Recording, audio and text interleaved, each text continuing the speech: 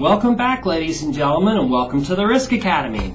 Today we're going into Chapter 4, and we've talked about risk programs and risk processes, risk analysis, your governance on how to set up. We've covered some of the basics of getting the structure up and running.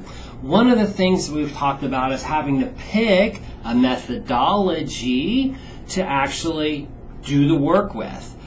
Well, today we're going to talk about why healthcare has some issues with these.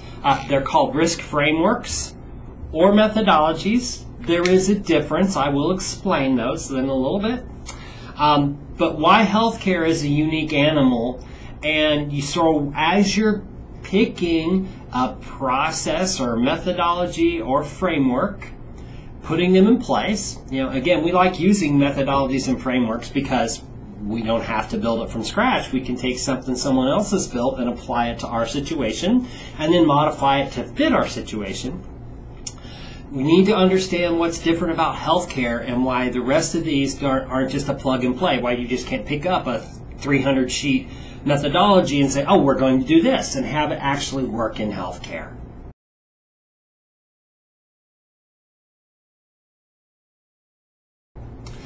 Okay. I mentioned that a methodology and framework are actually two different things. And sort of the analogy I have is math. Okay, a method in math is something that you do it the same way every time. There's a structured way to do it, and it's done. So it's complete. So methods are complete. Where a framework is not completely fully done yet. So framework is not complete. You'll sometimes hear frameworks called a CSF, cybersecurity framework. They're focusing on the cybersecurity piece. A framework is meant to be sort of a little flexible. These are the things we think you should do, but here's sort of some optional things you might need to do. Some of this may not be germane to you and you can change. So frameworks are not complete. It means that a method, you have to do it the same way every time. Always has to be done that way. There's some industry frameworks and models. There's an Octave, FAIR, a NIST, ISO 27005, COBIT 5. Those are just the most common ones. If you literally do an internet search for risk methodology or risk framework, you're going to come up with 100 of them. Again, as an organization, you kind of have to understand what you're trying to do and then see which one fits. But here's the thing. Every single one of these were built for other industries. A lot of them are built for banking. Okay, you have to understand the whole risk term and this whole risk thinking came out of the financial industry, banking, insurance companies. They've been working in this risk world for, a century or more now. So a lot of these were built to function on what they do. Healthcare, as we know, doesn't do. We're not a bank. We're providing health services. So we're going to talk here a little bit about why we're different and things to remember as you search some of these, and then one particular one that was built around health.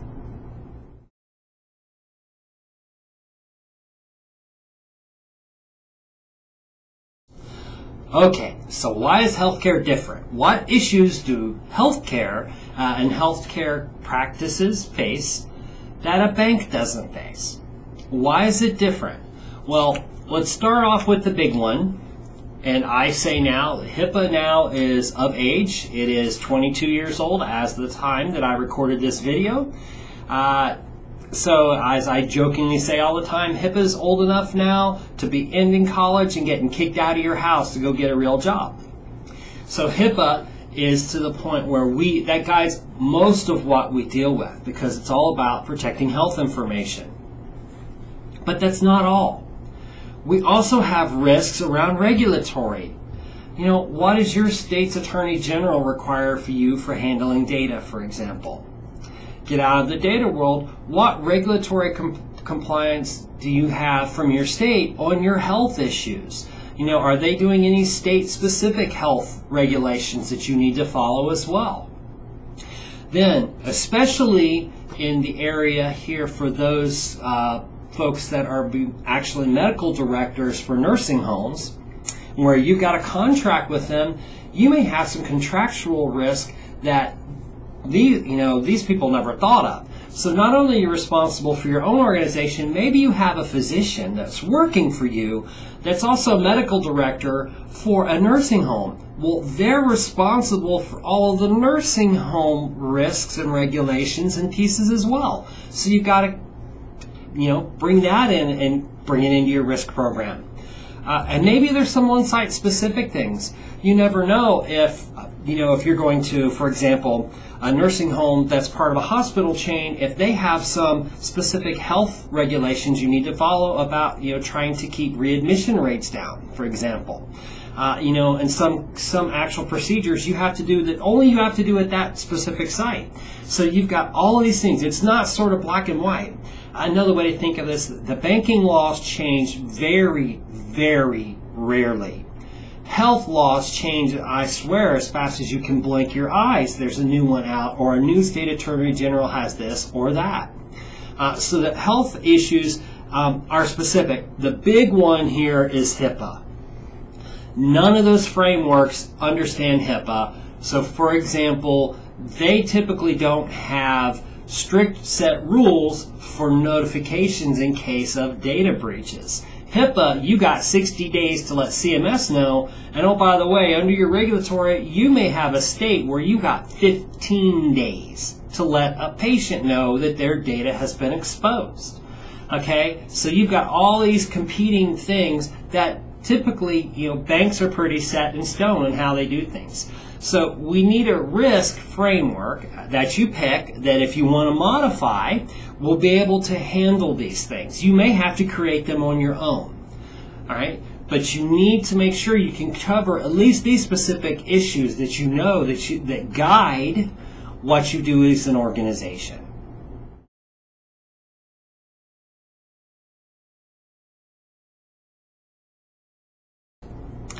Okay. So there is one healthcare specific group, an entity, and a framework that we can use if we so choose.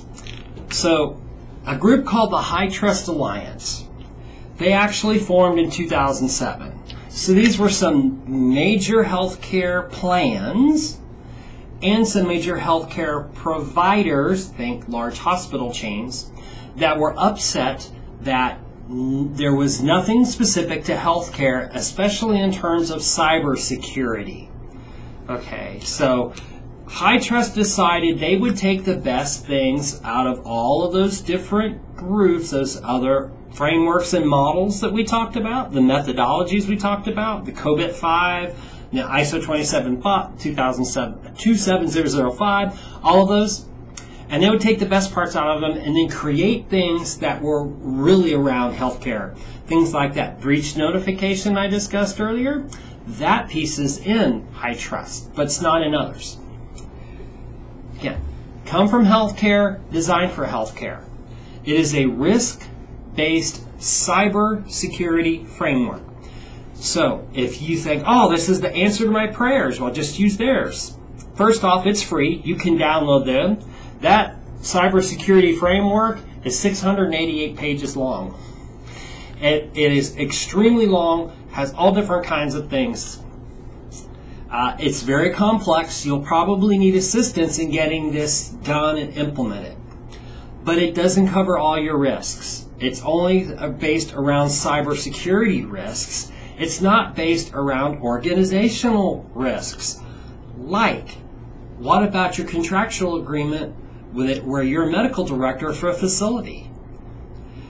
Are you meeting your contractual obligations there?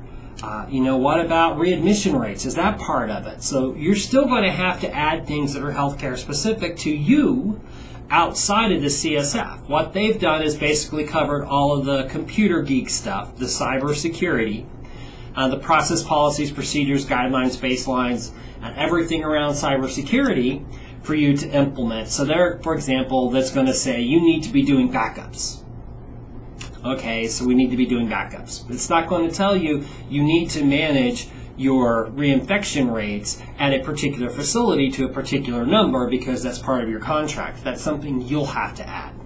So it's great for very technical organizations. You can put this in place. For small organizations, this is probably overkill for you. You may need to create something on your own, or pick one that you like and take the best parts of that and create it for yourself. But if you need to find something and start from something that's healthcare specific, the HITRUST MyCSF, that is actually the best tool to start from.